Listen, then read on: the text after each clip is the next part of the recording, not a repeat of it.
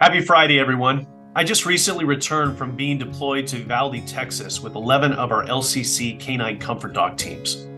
We were there to bring comfort and to be with the community for the one-year remembrance of the shooting at Robb Elementary, where 19 children and 2 teachers lost their lives.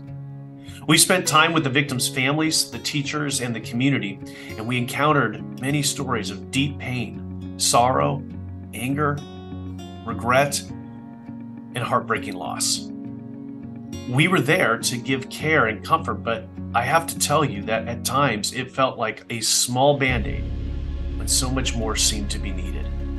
Each day we gathered together as a team to debrief and share with each other those things that we had seen, the things we heard, and those feelings that we experienced. And as the week went on, that darkness got heavier and even at times a bit overwhelming. Maybe you're feeling that way today.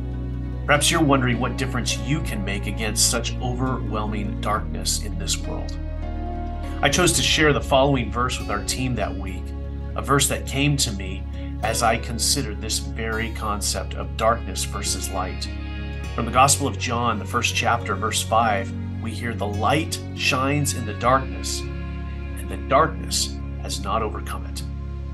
As I contemplated that verse, I realized that I'd been giving the darkness too much power, and I'd been minimizing the illuminating strength of light. While we may not be able to change the darkness of the past nor fully prevent and stop the darkness that's ahead, we know that Jesus is the light of the world and he will not be extinguished or stopped. And so we press forward in faith with words of hope, grace, comfort, and encouragement. Today, we can push back against the darkness with acts of kindness. For as Jesus said, "You are the light of the world." As we follow Jesus, we are changed by Jesus, and we commit to reflecting the light of Jesus into the darkness. Would you pray with me? Dear Lord, we thank you for this week, and as we go our way into this weekend and look forward into next week, we give you thanks that you are the light of the world that leads us.